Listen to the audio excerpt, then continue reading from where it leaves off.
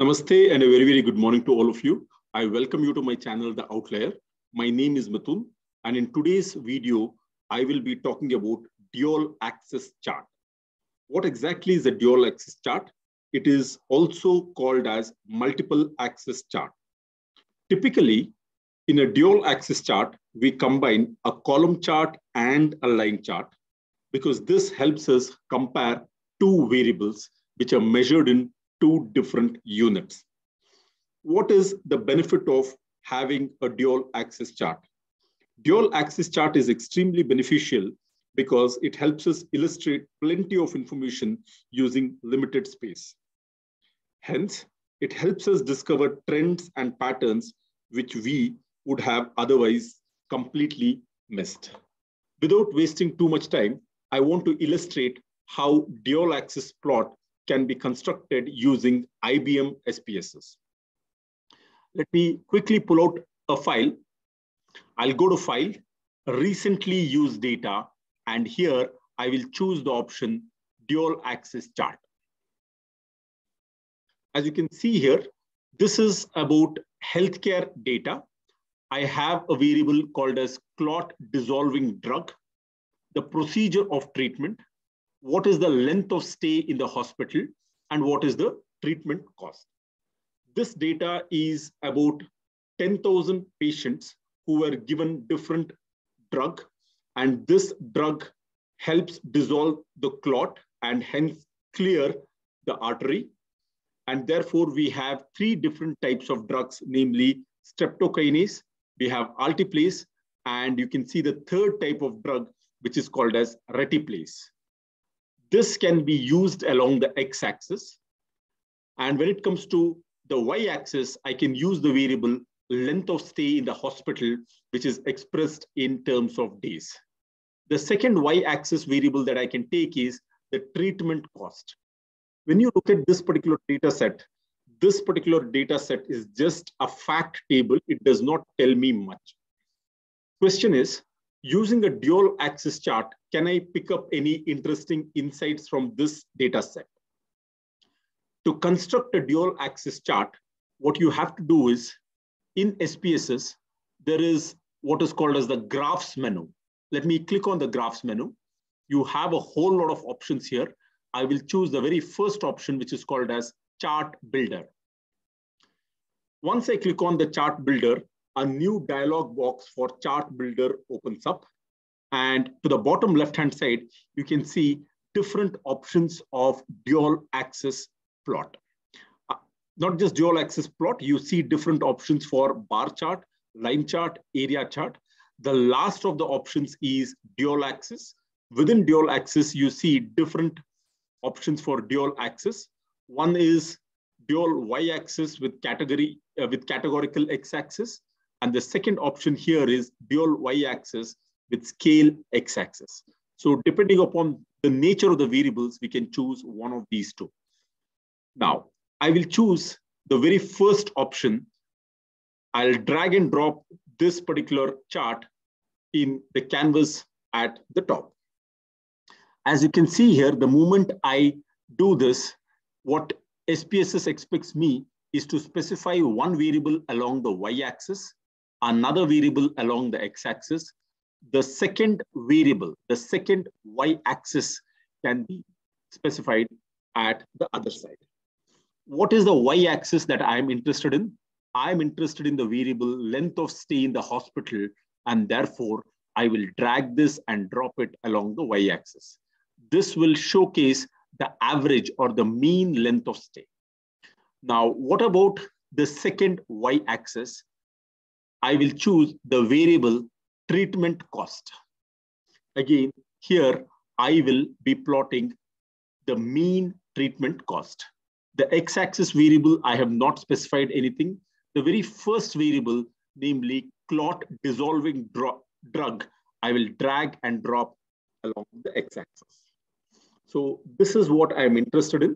I'm interested in studying the length of stay in the hospital and treatment cost for the different drugs that we have.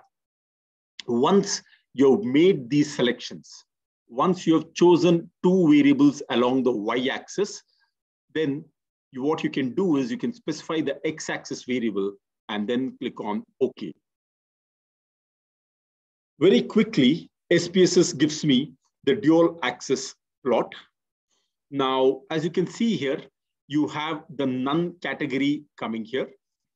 You have streptokinase drug, retiplase, and altiplase. Now, I do not want the none category. This is a bit of an aberration. So if I want to remove the none category, what do? I can go back to my data set, and within clot solving drug, I can click on variable view. I can go to values, and here I will remove the category none as well as -1, which stands for death on arrival. Once I remove this, I will be able to see a bar chart only for these three groups, that is streptokinase, retiplase, and altiplase. Let me click on OK. And then go back to the dialog recall. The very first option here is chart builder. The old settings are still relevant. I will click on the option OK. Now, as you can see here, there are only 3 drugs which are appearing in the x-axis. Earlier, you could see you had 3 drugs plus the group of patients who did not receive any drug. Now, as you can see here, the y-axis, the first y variable is length of stay, and the second y variable here is average treatment cost. Now, there are a couple of things that you can do if you want to edit this particular chart. What you can do is double-click on the chart. Once you double-click on the chart editor window pops up. You can select any of the bars, right-click, and say select this group of bar. Here, there are different tabs here which will allow you to customize the look of the graph. I will choose the option which says fill and border. In the fill and border, I will choose red as the color. As you can see here, the moment I choose red, the color of the bar changes here. I want to have a different color for the line. So let me choose the line, and here I will choose the option blue. Either you can choose blue or you can choose any of the other colors. I will choose blue color and change the weight of the line to 2.5. I'll click on apply and then say close. Close this particular window, and now your dual axis chart is ready. How do we interpret the dual axis chart? Very simple.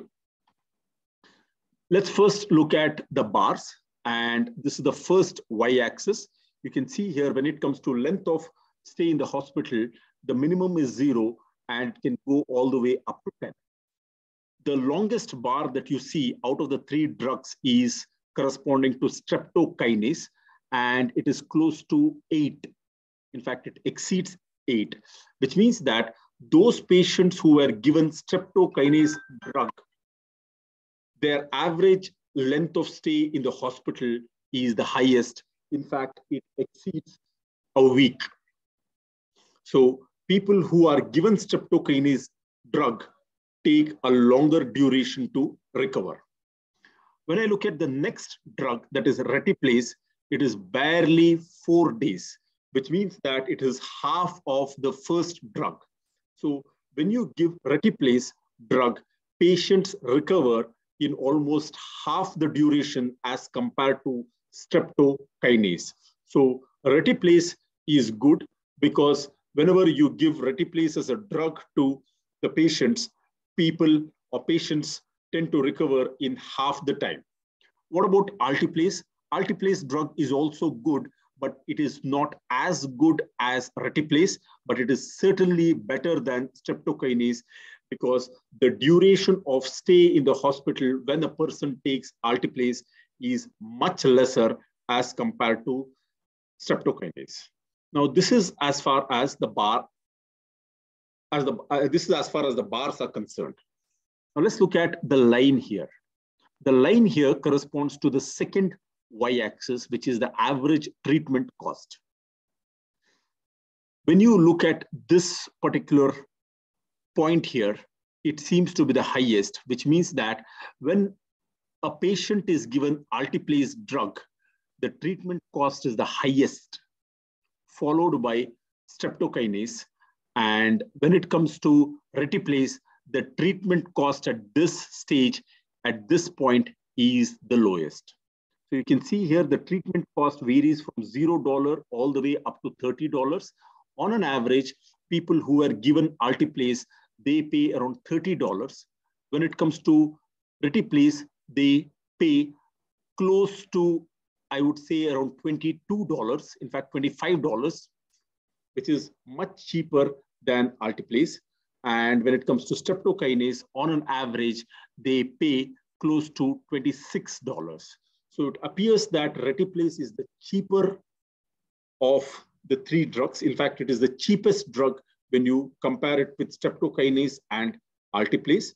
And also the duration of stay in the hospital is the shortest.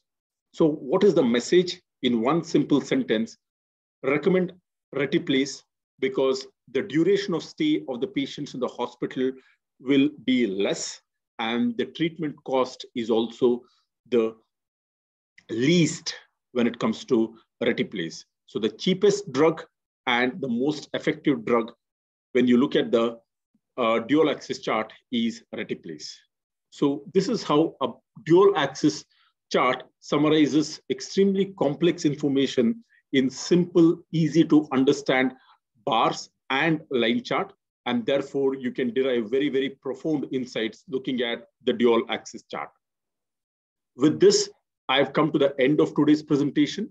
I hope you have liked today's presentation. In case this presentation has benefited you, I request you to subscribe to my channel and hit the like button. Thank you very much. Have a great day.